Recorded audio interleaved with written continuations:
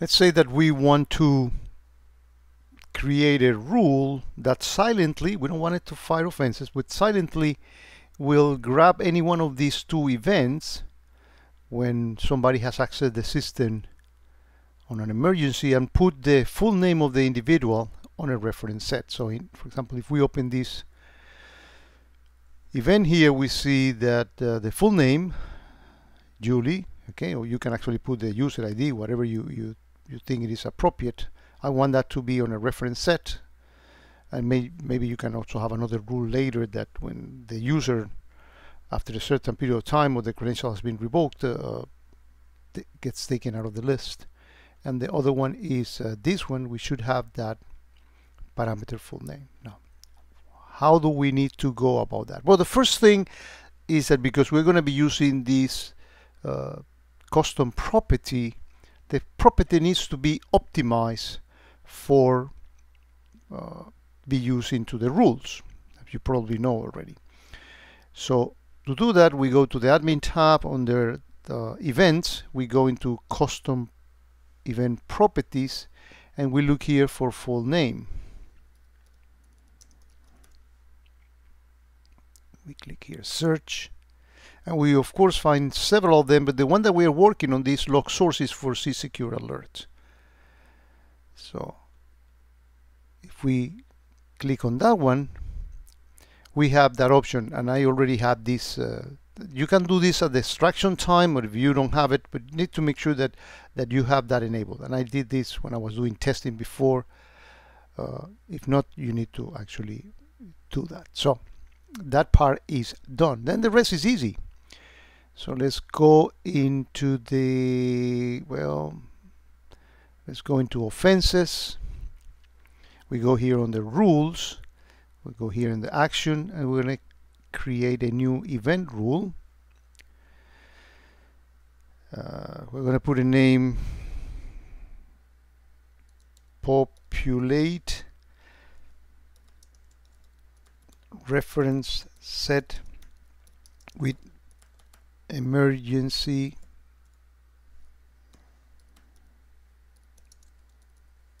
access.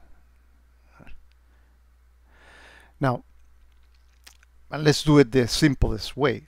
Well, we know the QID for those events, and if you don't know how to get that, and this is part of another video, you go open the event and click here map event, and you're going to find the QID there, right? So let's go back here and say and type here QID.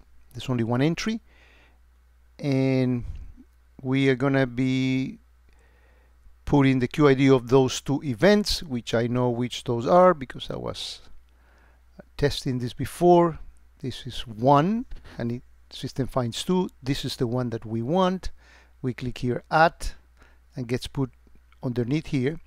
And now the other one is the next number over, and it's this one. We click here add, and we have the 2 of them. We click submit, and we have that done. And that's a simple test condition for this rule to fire. We click onto the next page. We don't want to fire offense. We don't do any noise, any stuff. What we're going to add that to a reference.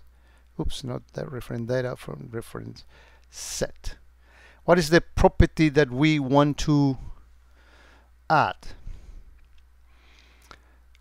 It was called full name, right? So let's scroll up here, or we can type and the system will find it for us. But we should have here full name. Here it is, right?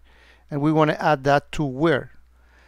To a reference set. One thing that I forgot, of course, is to create the reference set. It's going to be empty, but we need to create it first. So let's actually, to do that, we use the free and good reference data management app. We go on the reference sets here.